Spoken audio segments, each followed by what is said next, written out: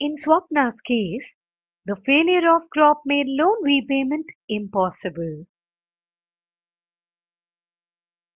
She had to sell part of the land to repay the loan.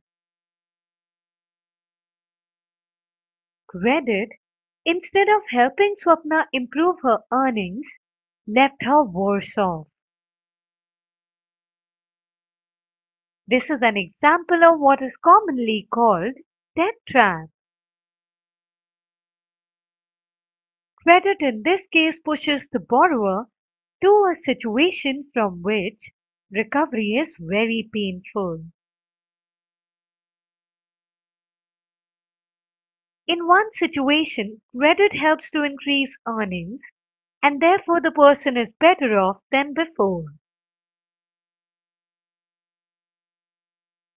In another situation, because of the crop failure, credit pushes the person into a debt trap.